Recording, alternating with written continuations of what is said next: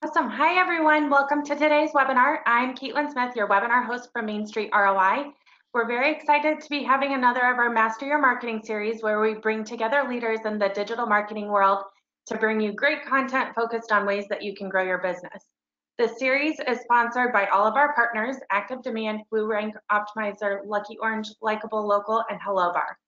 For today's webinar, we're excited to welcome Danny Weitzman, COO and founder at Lucky Orange. The presentation will be about 40 minutes so that we can leave plenty of time at the end for a live Q&A session.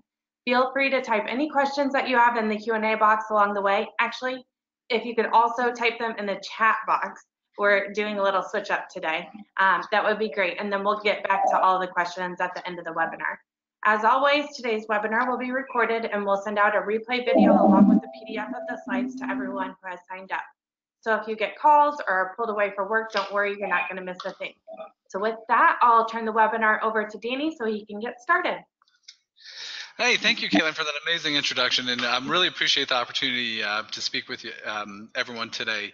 So yes, today we are going to speak about Tinder, Spinster, and JSwipe, the 7 hacks we learned from using these apps to improve website conversions. So as we go through this presentation, and really with any wide audience like this, there's going to be a wide range of expertise. So my goal is always to have, for every no shit moment, we're going to have a couple oh shit moment too. So I promise there's going to be a wide range of information we're going to copy and go over. So let's jump right into it with a few disclaimers about this presentation. The first is that I am happily married, or so my wife tells me. During this research for this project, we couldn't help but catfish a few friends of ours to, again, better understand how these dating apps work. And then whether you're on a dating app or dating visitors to the site, your website, we're going to teach you how to master the art of closing the deal. Oh, and full transparency, that won't be our last shameless pun. So let's start with a refresher or overview of the dating apps for the unlucky few that have never been able to participate with these. Let's pick a service here. In this case, we'll take Tinder. Once you sign up for the service, you have the opportunity to fill out a short bio and upload a photo. You then begin to see photos of potential matches. If you're not interested in making a match with this person, you simply swipe to the left. If you are interested in being a match with this person, you simply swipe to the right. If both you and the other person swipe right on each other, then congratulations, you become a match and you guys can go off, get married, create a lot of Bayside babies together.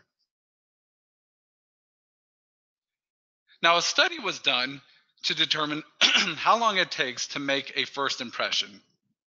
The study concluded that when judging a person solely based on a photo, it took roughly 1/10 of a second. Now, as shocking as this might be, a similar study was done for website first impressions, and the results showed that website first impressions can often be decided in half that amount of time. Now, in this digital age, we are often solely reliant on our website to help build rapport and trust, especially with first-time visitors, even before we've had a chance to have dialogue with them. So we're going to focus this presentation on a few tips and tricks we can all use to identify what might be barriers to a positive site visit and ultimately help turn more visitors into customers. Oh, and for those of you who did turn in for the dating app tips, don't worry, we're going to pepper in some of those here and there too. So let's jump in and talk about what we can do to maximize that first impression, both in life and on our websites, and make them want to swipe right. A lot of this section, we're going to deal with the images we decide to use, because as we're all aware, what visitors see on our sites is one of the best ways they orientate themselves and then decide where to go from there, assuming they even stay on our site. So special thanks to our friend Bill for showcasing how 2 different images of the same product can drastically change your perspective and interest level. And this brings up a fun experiment of a real-life test that was done on choosing the right profile image for dating apps. Here we have Robert, and in this study, Robert uploaded 2 different photos to see if women would swipe right, indicating that they are interested more on photo number 1 or photo number 2. If you'd like, you can take a guess right now in the chat section.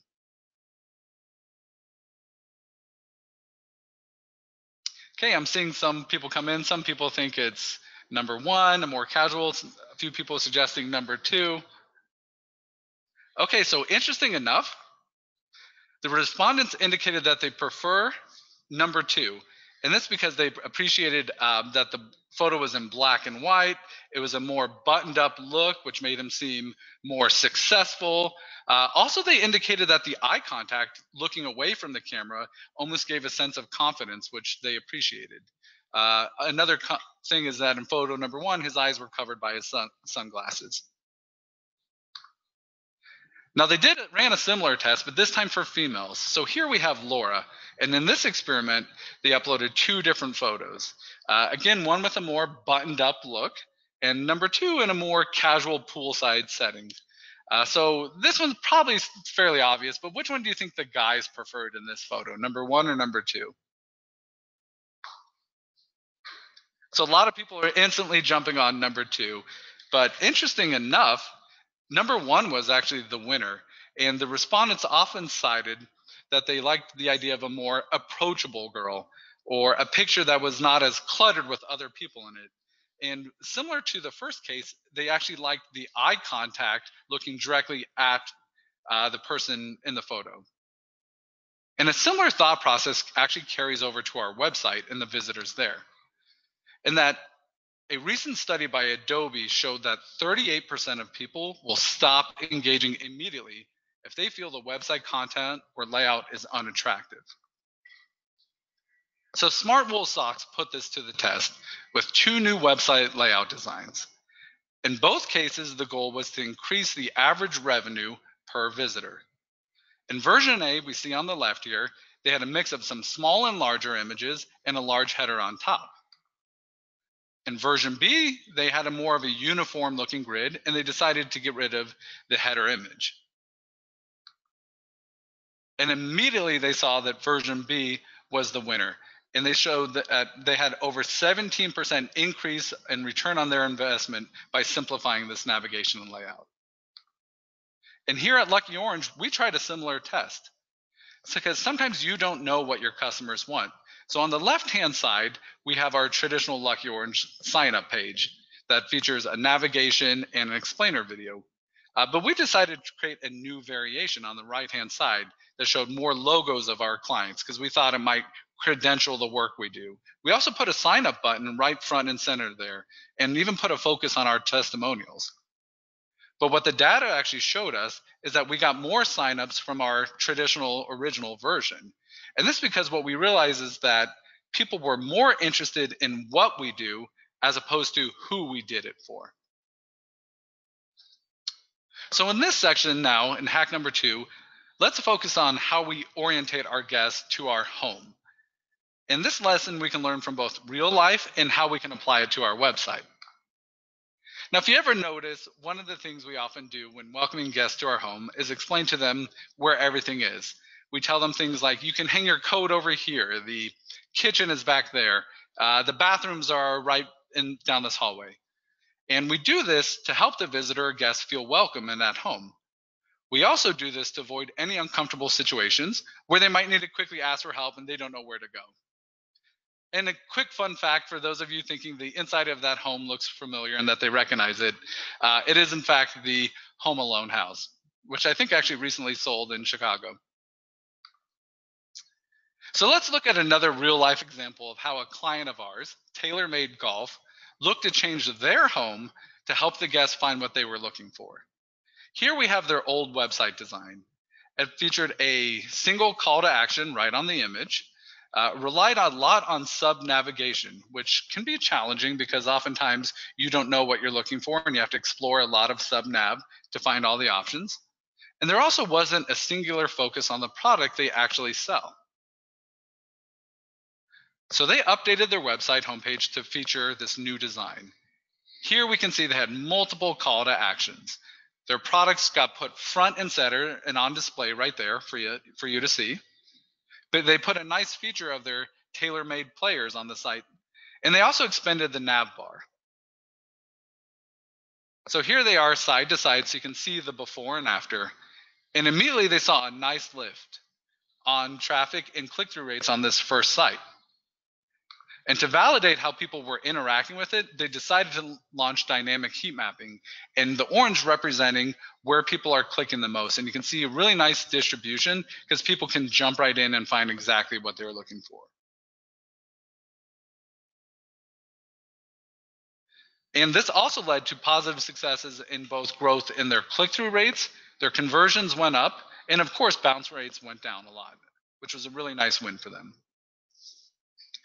So up until this point, we've spent a lot of time talking about the images we use and how to lay them out, which is a really important step. But the other equally important part of that equation is getting feedback on the changes that we are implementing. But not all feedback is equal. And that's why getting the right feedback matters too. And I'll give you a perfect example of something that might happen to you all. And I know it certainly happens to me. You have that one friend, teammate, family member who often asks for advice. The problem or challenge is, are we asking the right people? For example, I know if I talk to my grandma about life, she is always going to tell me not to worry about anything, that I am the greatest person in the world, that I am so sweet, that I can do no wrong, and I shouldn't ever change a thing about me. And if I ever didn't make a team, didn't get a job, or didn't get a date, she would say it's their loss, not mine, and nothing is wrong about me. My grandpa, on the other hand, well, that guy's a real straight shooter, and he would tell me like it is. So that really illustrates the importance of who we ask for feedback is just as important as how we ask for it. Now, there are a lot of different ways to get this feedback and dialogue with visitors and customers on your site. And this is a really great example from a customer of ours. This is mybaitshop.com.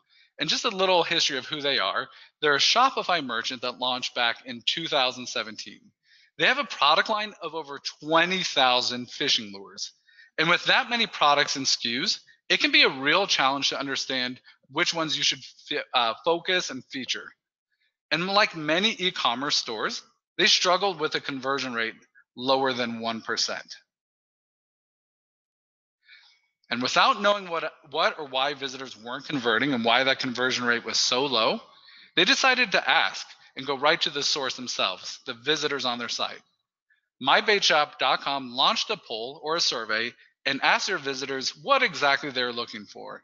They asked them, what additional lures would you like them to carry? And I love this because it's such a simple question, but the insights are tremendously valuable. In respondents, with over 55% of them indicating that they want more vintage lures. And using this information, they made one simple change to the homepage to start featuring vintage lures. This allowed visitors to quickly access exactly what they wanted. And as a result, conversions jumped 450% in the first few months. And as a side benefit, traffic to the site grew as well, likely due to the uptick and lift from SEO and organic traffic. And this is one of my favorite quotes. As we check back in with Keith Bell, the owner of mybaitshop.com, to see how things are going, he says the biggest struggle he has right now is just keeping up inventory to meet demand. So this is the one problem we love to hear, is that when sales grow so well, inventory is the biggest challenge. So here are a few simple examples of easy ways to get the right feedback from visitors based upon what is most important to you.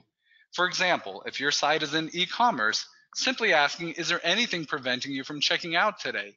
You might learn it's your pricing, it's your return policy, or some other confusion the visitors have. If you're in lead gen, you might have a very long form that requires a lot of information for you, but sometimes just a quick pop-up that says, hey, would you like to be contacted for a free estimate? And you can get a nice email submit right there. And oftentimes you're going to get way more email submits on a shorter form like that. Or maybe you're in UX and you want to just simply know, how would you rate your experience today because you've launched a new checkout flow? All this information is a great way to get from surveys and polls on your site. And again, it's exactly getting the right feedback from the right people. So our fourth tip goes back to that old saying that hopefully you have never heard, but it's one of the greatest breakup lines of all time. And that it's not you, it's me. Except here's the deal. For visitors to your website, it often is the reverse. It is you, not me. It is you, the website owner, not me, the visitor. Sometimes we just make it too hard for them to convert, even when they want to. Now, what I'm about to show you is a very simplified example, but it's based upon real life activity we see daily across our sites. In this scenario, a business just launches a new site. Here we're looking at Rover Scooter Company. They're very excited to get new traffic to their store, and it's all beginning to show up. And all that traffic is being sent to a simple sign-up form on this page. But despite 100 visitors coming to their site, they only received one sign-up. Again, representing about that 1% conversion rate that plagues a lot of sites. So they decide it's time to start making some changes. They changed the call to action button from red to green. They add a big banner to encourage people to sign up. And at some point, they probably changed the font to Comic Sans because they thought it'd make the site seem more friendly or approachable. And those of you who are in web design or work with agencies are probably kind of kicking themselves right now because this is something site owners come with all the time. They're like, oh, we need Comic Sans. It'll make more people sign up. So it's a real life scenario. But unfortunately, despite all these changes, they did get another 100 visitors and still keeping that very low sign-up rate. So without any more content to change, Rover decides to take a deep dive into how visitors are interacting with the form itself using form analytics. In this form analytics section, in form analytics report, Rover can see that they are having really good interaction across the form. But a huge percent of abandonment is occurring at the phone number field highlighted in red. So again, in this scenario, we can see that there are a lot of people are engaging with the form itself, and that would be strange to think that you only have one sign up. But yet there is one field that's being highlighted in red, indicating abandonment. Abandonment occurs when the visitor last types into a field, but then never converts. So doing a deeper dive, in this case, they found out they were getting abandonment on the phone number field because there was a form validation rule that they did not know about. What this meant to them was that people were trying to convert by entering their phone number in. The problem was the system kept saying it was an invalid phone number because this form validation rule said unless you enter your area code with a parentheses around it, consider it invalid. But here's the trick. The form itself never indicated that that's how you had to enter your phone number on this field. So unless someone would take the time to call you and say, hey, I'm trying to convert, I'm trying to purchase, most of us are just going to hit the back button, go back to Google, and click on the next link, which just might be your competitor. Now, a form validation rule found with form analytics is just one of those gotchas that can happen on our forms. And a great thing about form analytics is you can run a report for any form on any page of your site. Now, an example we have here is from SmartBug, an agency partner of ours, who has a client who's in the senior assisted living communities. And they're trying to get more people to sign up to be contacted to take a tour of their facility. So they ran a form report on this sign-up form here.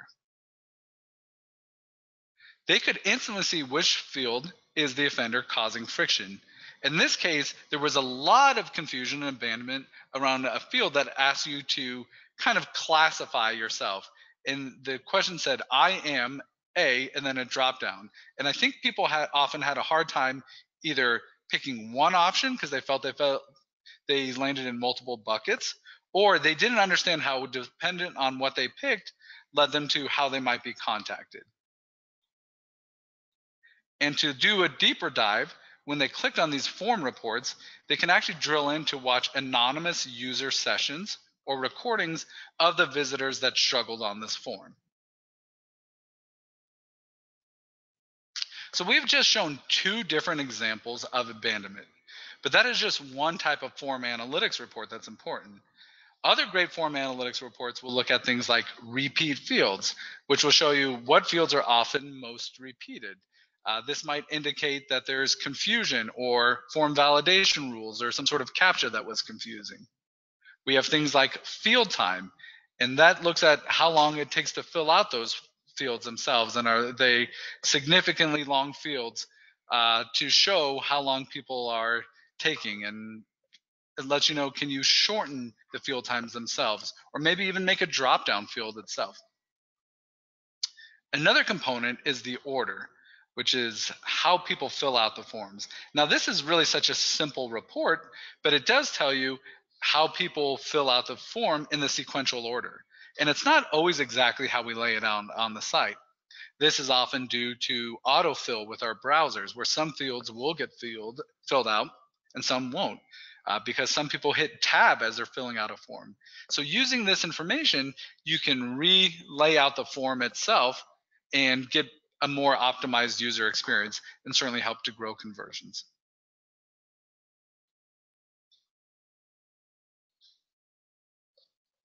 Jumping right into Hack 5, it's all about knowing your target audience and understanding what they are interested in so you can increase your chances of making a connection. Now, this was an interesting fact, going back to dating apps for just a moment here, but a report in the New York Times showed that across many dating apps, men swipe to the right, indicating that they are interested nearly 50% of the time. Women, on the other hand, swipe to the right, indicating that they were interested in the men only about closer to 10% of the time. So understanding your target audience is key to success. For example, if I were to upload my photo or my profile on JDate, which is a popular dating app for other Jewish people, I probably shouldn't choose to use this as my profile photo.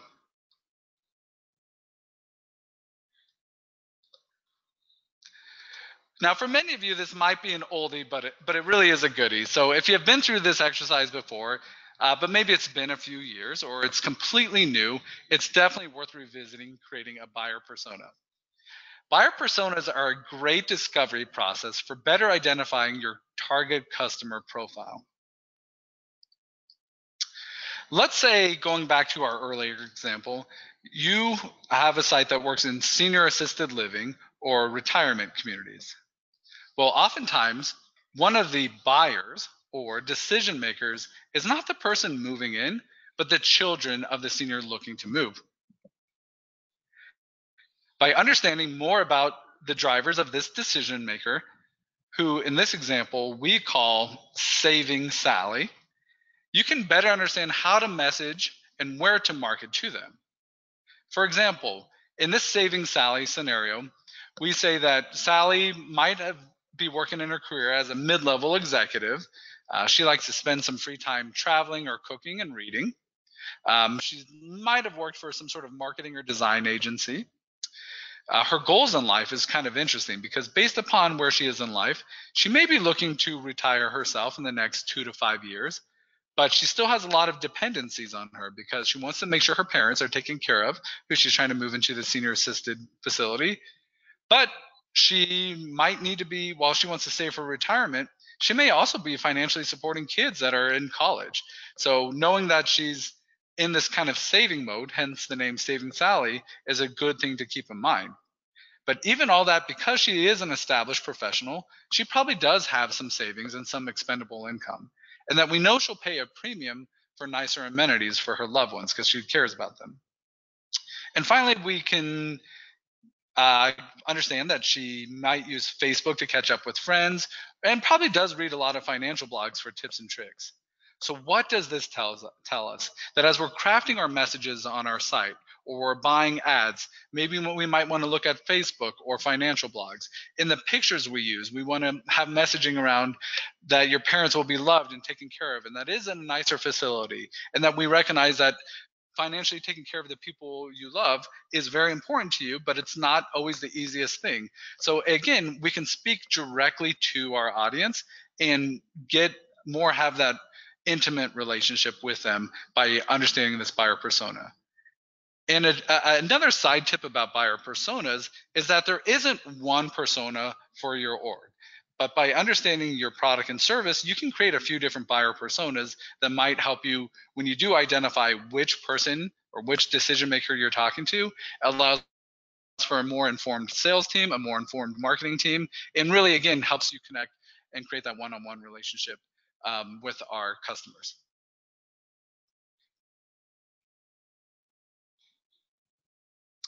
HubSpot, a great partner of ours, really has a really nice buyer persona template that we always like to include a link because it's one of the questions that always comes up if we talk about buyer personas is what do you recommend for how do I get started creating buyer personas?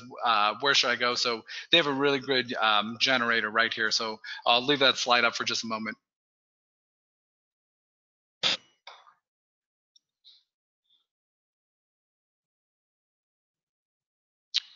So throughout this presentation, we've talked about many different tools to help us understand our site visitors. But oftentimes the challenge is where and which ones to start with. So which tools should I be using? How do I know which one's the right one for our organization? And I can tell you honestly, there is no magic bullet or answer to this question. But it is a really good opportunity to evaluate your organization's specific needs and do more of a deeper dive. Now, this is a very high level example, but a partner of ours, MKT4EDU, before they engage a client, they're going to really do more of a discovery process. Some of the questions they might ask are, do you need the analytics to integrate with other platforms you use? So maybe you're using a CRM. Do you want some of your data, maybe it's your session recordings, to show up in that CRM? Is your data being sampled? Because if it is being sampled, then it might be a lot harder to gather the insights you're looking for quicker. So are you looking for sampled or always on recordings or sessions or whatever you might be looking for? If you're interested in heat maps, how hard is it to run those heat maps? So the simplicity to run these technologies needs to be front and center. So do you have to set up experiments? Or are the heat maps always generating data?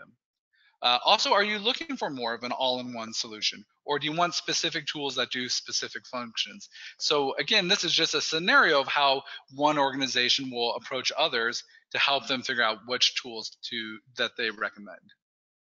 And when I said earlier that there is no magic bullet or one solution for all, I mean it. This is a really high-level bird's eye view of some of our tech stack here at Lucky Orange. And you can see based upon where we place them in this customer lifecycle, we really do introduce new tools all the time. For example, when we're still at that early stage of attracting new users, we might do some keyword research with SEMrush or buying ads on Google PPC. As we bring them to our site, we might want to do things like looking at the videos we create using Powtoons, and are we collecting their leads and creating new landing pages with HubSpot? Once they have signed up and we're deciding to email them, are we doing it through different mailing platforms? And how does that mailer platform get tied into the different events of those users? And of course, once we do want to convert them on site, we're using our own tool, Lucky Orange, to engage with visitors via chat to help with both a sales and support initiative. And then post-conversion, we're going to do other ways. We're going to optimize the website and look at our Google Analytics so we can continue to fine-tune. So this is, again, a high-level view of just some of the things we can use. And I mean it when I said it, probably now for the third time, is there is not one solution that meets everybody's needs. But doing that discovery process, doing a deep dive, will allow you to figure out what's your best starting point. And again, don't start with every tool. You don't need every tool. Accomplish one goal, one need, and find the right tool that can help you with that. Because I can assure you, and something we're about to talk about right now, introducing tools to an organization is definitely more art than it is science. And that's really where I want to transition here, which is an area we call friends with benefits. And in this hack, it's more about a real world scenario, which a friend with benefit can just be someone who's there to lend a helping hand or weigh in on life and provide some support. But in our scenario of website optimization, we like to look at your teammates and coworkers as your friends with benefits. And this is so important and often overlooked because, as we were saying, you've taken the time to figure out all your department needs and you finally found the right tool or tools you're ready to start on. But here's the difficulty. We often don't share them. We brought in a tool because we said, what do we need as a marketing team that can help us do our jobs more successful? So we vetted it and we talked to lots of different vendors and we finally decided on the right tool for us. And then we're so excited in marketing to use it. But then all of a sudden, we need something from another team. Now that we've learned something from it, we want another team to help us implement this. And they say, well, I don't know this tool. I'm not familiar with it. How can I trust it? And that's why we really stress the importance of cross-training departments. The way someone in sales views and interprets a heat map is very different than the way someone in marketing or customer service might do it. Having these roundtable discussions provides team buy-in and a very clear direction for action. And this slide really highlights how different teams with entirely different focuses can still benefit from engagement with various tools and softwares. Let's look at session recordings here as an example. And as a quick refresher, a session recording is like having a DVR for your site where it will take anonymous user visits and aggregate them into recordings they can play back like a movie for your site. So when we're looking at session recordings, a sales member might want to look at a session recording of a visitor to see what products that person was interested in. So before they call that lead, they can say, hey, let's talk about this product and that product, and I can have those benefits ready to go so that way I don't go into that sales call very cold. Developers might like to look at session recordings because they want to know, were there any JavaScript issues on the page? Was there any other technical glitches that came up that prevented the user from converting or at least made it significantly harder? Design teams will look at session recording and they'll see how the new layout that they just created and are the new images being interacted with. So it gives you a real sense of how one feature can be used across many different teams. And of course, this goes on and on for all these different functions. Chat's another good example because chat can be used as customer service, but it also can be used as a sales aid. So maybe you're chatting with somebody and they want to start talking about pricing and quoting. Well, immediately you can transfer them to a sales team member. Developers can use the chat to have internal team communication and web design. So again, lots of different tools out there, but the most important takeaway here is when you are vetting your tools, think about and bring in decision makers from other different teams because you want to get them on board. And it's really going to simplify that when you do have that discovery and you find that really great change you want to make, that insight, having cross-team collaboration will really help push it through. So let's recap a few tips and takeaways here as we wind down. The first is remember that that first impression is very key. You have sometimes less than a second to make it. You use heat maps, session recordings to identify where people are doing it, but the images we pick and understanding those interactions is a huge component of making that first impression work. So let's start with first impression. The second part of that is, let's think about our navigations. Are we displaying the buttons in an easy to read way?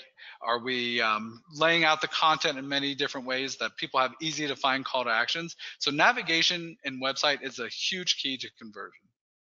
The third tip that we covered was really about capturing feedback from the right users. And that's your visitors, both those that sign up, those that don't convert, and those that have been loyal with you for a long time. And one of the easiest ways to do that, as we saw, was through polls and live chat. Live chat is real-time dialogue with people on the site. Polls and surveys allows them to interact with you and help you make more informed choices. Maybe it's about the products or services you're providing, barriers of conversion and what didn't work well for them, and other great wisdoms that you can gain from them. Knowing your target audience also is key, and we saw this through creating buyer personas. And that allows you, again, to focus your marketing strategy, your brand messaging, your on-site content, even your sales decks to understand which type of buyer you're working with so you can be more informed and make that one-to-one connection a lot more early on in the process. And then as we just saw, utilize those teams to discuss and implement the findings. Teammates are critical and key to having this, again, global team buy-in, and you will see how much happy the organization is when everybody's on board, everybody's excited. And the great thing about that is when you do have people excited to make these changes, they can't wait for the next one. When are we going to meet on it again? When are we going to discuss it? How about that change we made on Monday? Can we discuss how it's been going later that week? So you do see a lot of those things coming in. I know we moved through a lot of content here, and for some of it might have been refresher and some of it might have been brand new. But I do want to sincerely thank you all for taking your time on this very busy day to stay with me here. It is always an exciting opportunity to share some of the things we've learned, and as we put these presentations together, just continue to see these common areas that come up and the frustration points that we all deal with, again, whether we're in e-commerce, lead gen, brand building. So a lot of this does hold true. So I want to thank you all very much for your time. As a special thank you, the team here at Lucky Orange does want to extend a free 30-day trial, no credit card required. If there's anything in our software that might be of help to you, we do provide the session recordings of the heat mapping, surveys. There are a lot of other tools that do a lot of good benefits, including those things too. So if you're not using us, but do find someone, because this type of feedback is so critical for making these informed decisions. So we did include a link there so you can get a free 30-day trial. Our usual trial is about 7 days, so this is a nice long time where you can get a whole month's worth of data and insights from them. So again, I want to thank everybody's time and appreciate everyone sticking around. We'll stay around for some Q&A that we know have come in.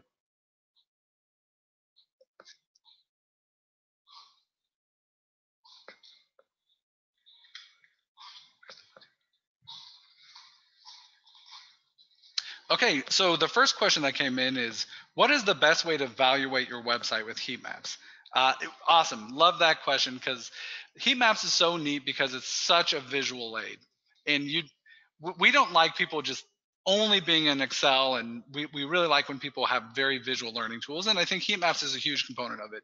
And the simplest place to start with a heat map is just a scroll depth heat map. What a scroll depth heat map will tell you is how far down on any page are most visitors scrolling and where that effective fold or drop off might be. So this will tell you, did we bloat our pages too much? So did we load our page with too much value propositions and bullets and testimonials? By the time we put all this content on the page, our call to action is so low that most visitors don't even see it. So that's one type of great way to use a heat map, or even just looking at a click heat map to see what are your top elements on your pages, and then putting in some filters. So if I know where do people click the most on this page, is that true for both desktop and mobile users? Is it true for people who came from Google PPC versus people who came from other sources?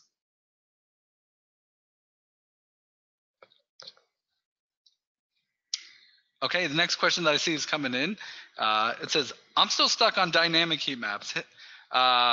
So yeah, the difference between what a dynamic heat map is, and I appreciate you having me explain it, is that traditionally, if you've ever worked with heat maps in the past, they were static images or JPEGs.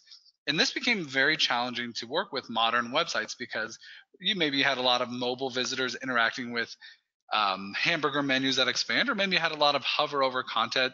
So it became very difficult to run heat maps on these type of hidden elements. What a dynamic heat map will do is actually allow you to interact with the page, so you can get to sub navigations and sub menus and see these interaction points all through heat map. So that's why we call it a dynamic heat map, because your website itself and visitor experience is very dynamic.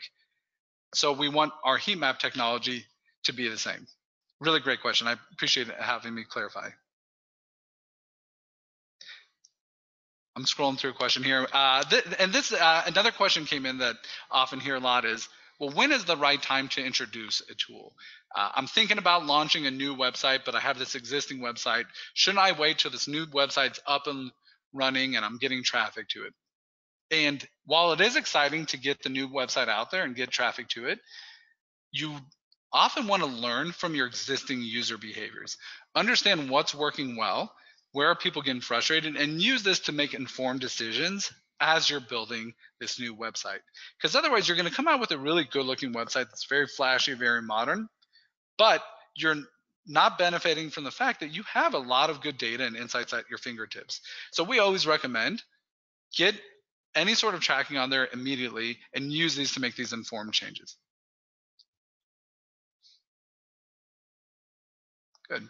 Well, I know we're near time here, and it's probably even lunchtime for some of you. So, again, I want to tremendously thank you all for your time, for sticking around and answering and asking some good questions. Our team is always available at Lucky Orange. That's why we post our phone number there. So, if you didn't have an opportunity to ask a question, or if I didn't get to answer it, please feel free to email us directly or call us in and tweet at us. But I want to thank you all. And for those in town, have a great long Labor Day weekend. Awesome. Thank you all so much for joining today's webinar. And thank you so much, Danny, for your awesome information. I really appreciated all of it. As a reminder, we will be sending out the replay of the video and the PDF of the slides, so look out for that. Other than that, we hope to see you next month for our next Master Your Marketing Series presentation with WooRank. So again, thank you and have a great Labor Day weekend.